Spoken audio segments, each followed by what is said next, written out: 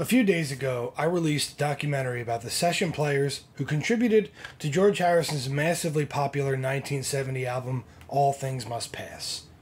One of the many marquee musicians who played on the album was none other than world-class drummer and pop superstar Phil Collins.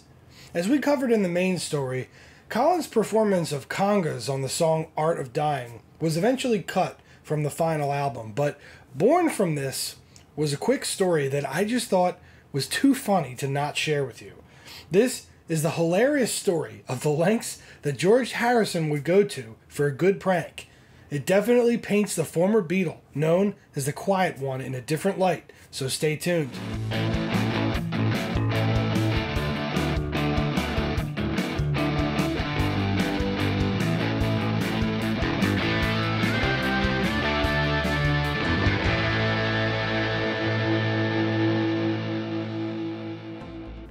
Hello friends, and welcome to this addendum to my documentary about the session players of All Things Must Pass.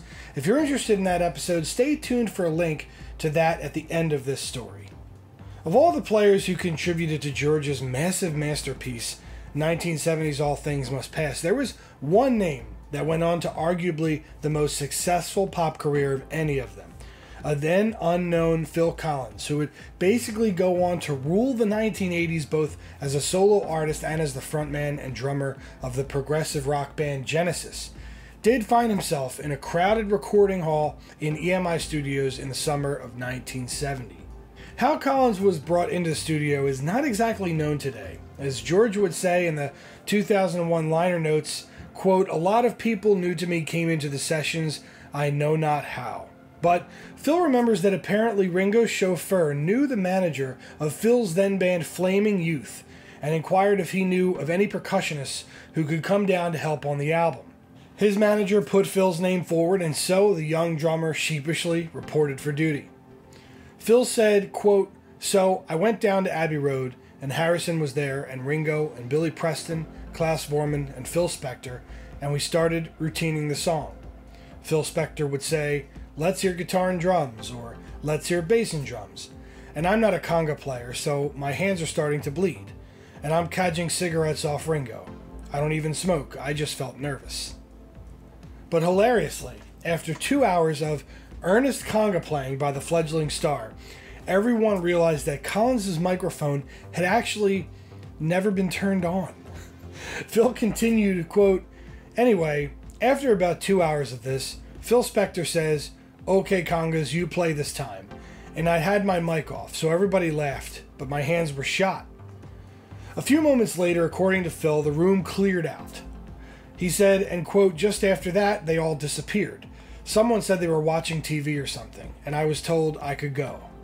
Despite this, Collins had eagerly awaited the release of the album so that he could crow to his friends about his name being in the liner notes of the former Beatles' massive new release. But his story got even worse. Phil remembered, quote, "A few months later, I buy the album from my local record shop, look at the sleeve notes, and I'm not there. And I'm thinking, there must be some mistake, but it's a different version of the song, and I'm not on it." Alas, for the first, but probably not the last time in Phil's career, he found one of his contributions had been left on the cutting room floor. We all know what happened with Phil's career next. He would join Genesis in 1971, leading to a run of classic prog rock albums that defined the genre, and after the departure of lead singer Peter Gabriel in 1976, also led to Phil being brought out from behind the kit to become the new lead singer of the band. Within just a few short years, Genesis would morph into a more radio-friendly band, and they began to have pop success. Then, in 1981, Phil would release his first solo album with the emotional LP Face Value, which included the timeless smash hit In the Air Tonight. This would begin a decade of huge pop success, both in Genesis and by himself, and Grammy and Oscar wins would abound going forward. But it turned out that Phil's lost contribution to the album was only the beginning. Cut 2 years later, Phil would say, quote, "I bought Jackie Stewart's house." Stewart was a former Formula One race car driver who also just happened to be close friends with avid driving fan George Harrison as well. Stewart told Collins that Harrison was in the process of remixing the seminal album for its 30th anniversary re-release. Phil remembered that Jackie had asked him, quote, "You were on it, weren't you?" To which Phil replied, bemused, "Well, I was there." The pair chatted for a few more moments, and Phil thought nothing more of it. However, 2 days later, he received a small package from George Harrison. It's a tape with a simple, handwritten note that said, "Could this be you?" Phil pops the tape in, and over the speakers comes the All Things Must Pass track, Art of Dying, along with some of the most god-awful conga playing that had ever been heard. Phil remembered, quote, "Suddenly the congas come in, too loud and just awful." At the end of the tape, you hear George Harrison saying, "Hey Phil, can we try another without the conga player?" So now I know they didn't go off to watch TV. They went somewhere and said, "Get rid of him," because I was playing so badly. I'm sure that stung Phil's ego, even though the pop superstar surely at this point in his life had nothing left to prove to anyone. But soon we would find out truly how far George Harrison was willing to go for a good laugh. Phil remembered a few days later Jackie Stewart called him. He said, quote, "Then Jackie rings and says, 'I've got someone here to speak to you,' and puts George on, and he says, 'Did you get the tape?' And I said, 'I now realize I was fired by a Beatle.' To which George replied, 'Don't worry, it was a piss take. I got Ray Cooper to play really badly and we dubbed it on. Thought you'd like it.' I said, 'You bastard.'" Collins added, bemused, "It was lovely, wasn't it?" So, let's break this down.